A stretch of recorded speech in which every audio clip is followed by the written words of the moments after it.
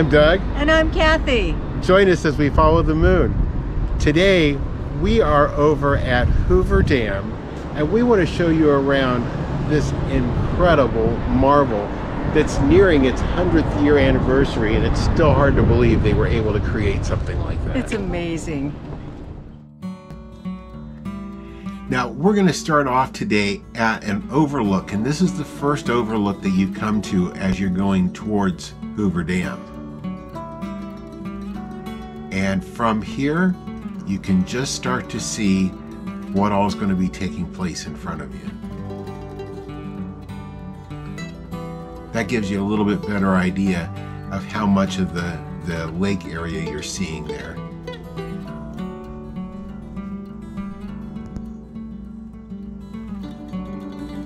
From there, we go on into the Hoover Dam complex.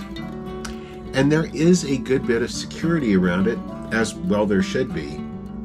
They do have you go through metal detectors before you go into the dam and things like that. But we made one more stop along the way. This was my first time here, but Kathy, you had been here before. I had. And since then, they have made a big addition to the Hoover Dam area. It did seem like a lot had changed.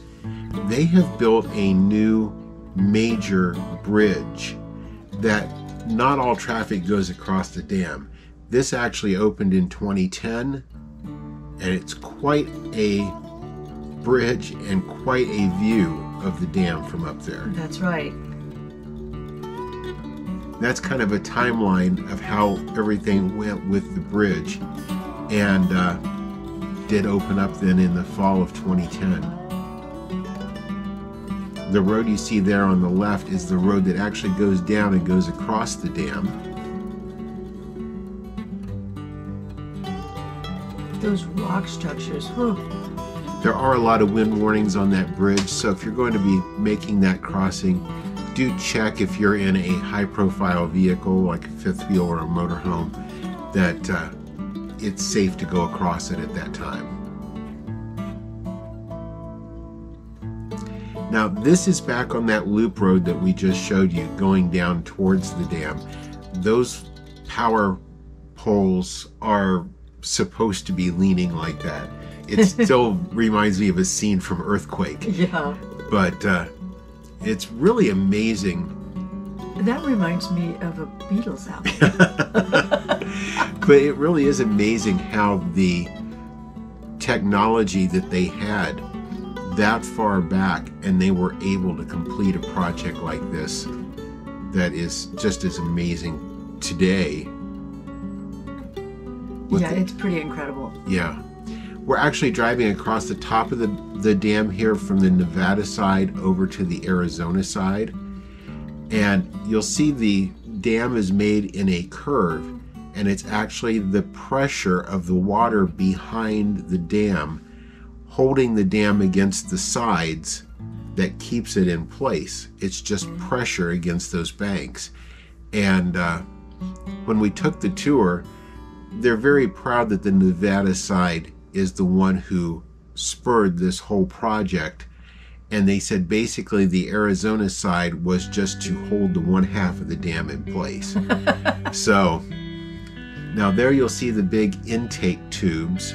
There's two on the Nevada side, two on the Arizona side.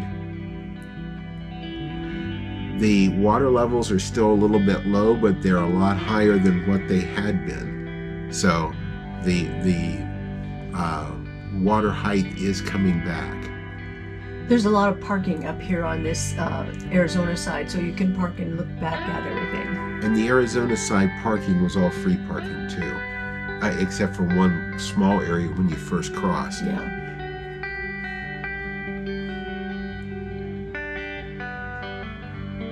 You can tell how far down the water is. Yeah.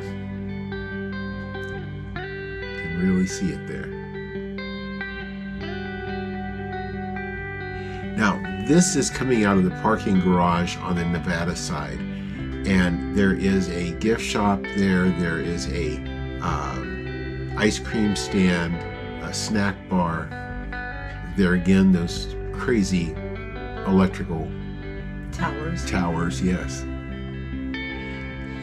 This is up at the end of the parking garage building, and this was in memory of all of the people working on the dam who lost their life in the project. And ironically, the first person who lost their life in this was the father of the last person who lost their life in the construction. It was a father and son. So we got our dam tour tickets, as they like to call it. You do have a movie presentation that starts with, then you come out to a glassed-in observation area where you get a real nice picture there of the fly crawling up the glass. I was gonna say that's some big bug. And there's another one. But this was, to me, the coolest part was going through the structure itself. Yeah.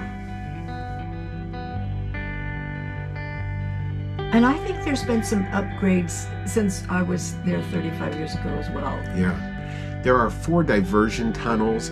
This is one of them. They're 50 feet in diameter. They made these holes 56 feet in diameter, and then they're filled with 3 feet of concrete all the way around. So it has a 50-foot tube. And quite a structure. That actually diverted the river around the construction site when they were building this.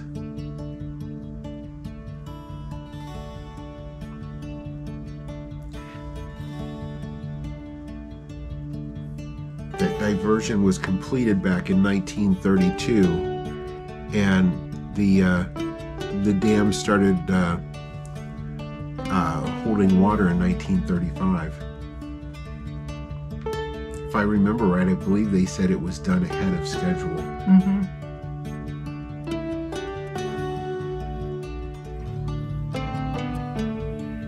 When you're going through the tours, they have a couple of different tours. One that will bring you this far into it, which is the electrical generators.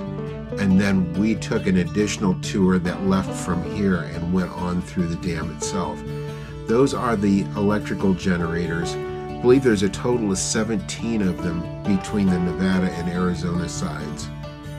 And everybody thinks that the electricity all goes to Las Vegas because of it being so close. But when the dam was actually created back in the 1930s, Las Vegas was a little small desert town, and it gets 2% of the electricity. The bulk of the electricity goes to Los Angeles. This is, I guess, a real famous hallway that was all done in like an Art Deco style. Yeah. They actually had an architect design this. There are elevators in there. Thank goodness you don't have to do steps for everything. That's right. This is a ventilation tunnel. And if you'll notice, it's not only round, but there's no flat floor in the bottom. So it's a little bit weird walking, and even more so when people start coming back towards you. Yeah. And you've got to kind of step to the side, but the side's on a curve. Yeah. Oh, that was creepy. I hated walking across that grate. Great. Yeah. But at the very end of the ventilation tunnel, you can see outside. That's right. There's the bridge ahead of us. We don't do selfies often, but we don't get inside the Hoover Dam very often That's either. right. And there's that grate. And it's a long tunnel.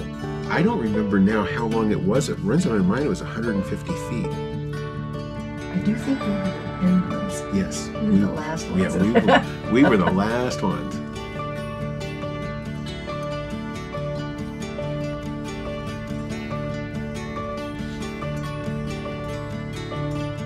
If you'll notice, this was all done by using wood for forms. And as it went to the curve, the little wooden slats got smaller.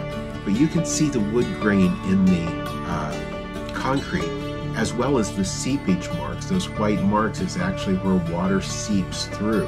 They don't call it leaking, it's seeping, like it's supposed to be that way. There are stairs. From where we were walking, those are the stairs going down, and right behind that are the stairs going up. That's why I said thank goodness for elevators. That's right. And it does have seismograph equipment in there too. So you don't dare kick the box. That's right. It'll freak them out. So from that part of the tour, they bring you up the elevator, which is right there on our right, and it puts you up on the top of the dam at a place to get some beautiful views.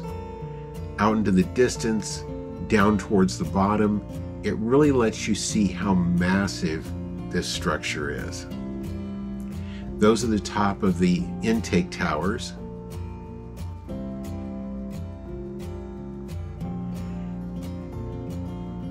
I don't think I'd want to sled down that. Oh, it could be fun.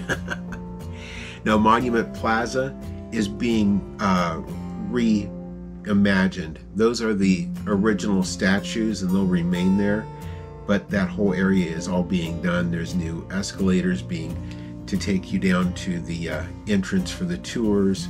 So there's a lot of new things that are going on there. There was a dog that was present at the dam, and it actually was killed in an accident, and that's a memorial to it. So Cathy, what did you think about our tour of Hoover Dam? It was very cool. It was very cool. It's beautiful.